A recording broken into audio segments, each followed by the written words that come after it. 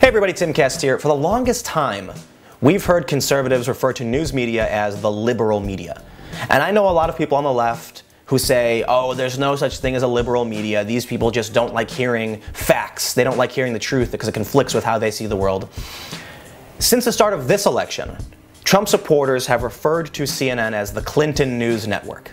And a lot of people roll their eyes. Is it possible that a major news organization is working to prop up one political party and candidate? It seems crazy, right?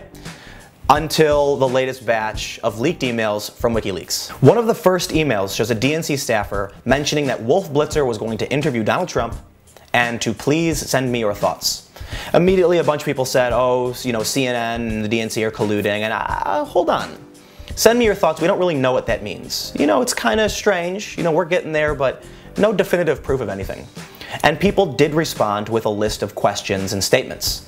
Still, send me your thoughts. Could be an internal conversation, right? Let's be reasonable. Well, then another email came out.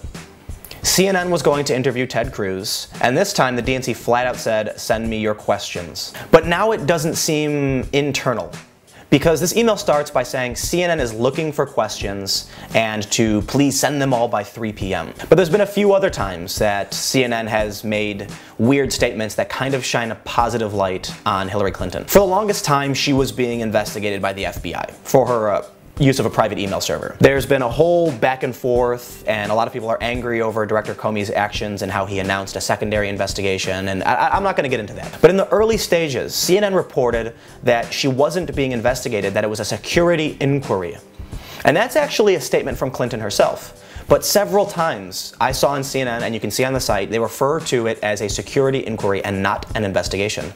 And that's so strange that Director Comey had to make a statement saying, I'm not familiar with the phrase security inquiry, we're doing an investigation, it's what we do. In my personal opinion, it looks like CNN and the DNC are colluding to prop up Hillary Clinton. Well, you know, when you look at all of this stuff, and I've mentioned this before, the parent company to CNN, Time Warner, has been a long-time contributor to Hillary Clinton, giving her upwards of $800,000 over her career. It's unfortunate that we're just learning about all of this now because we're one day away from the election. There's not much we can do about it. We can't change this. We can't dig further into it.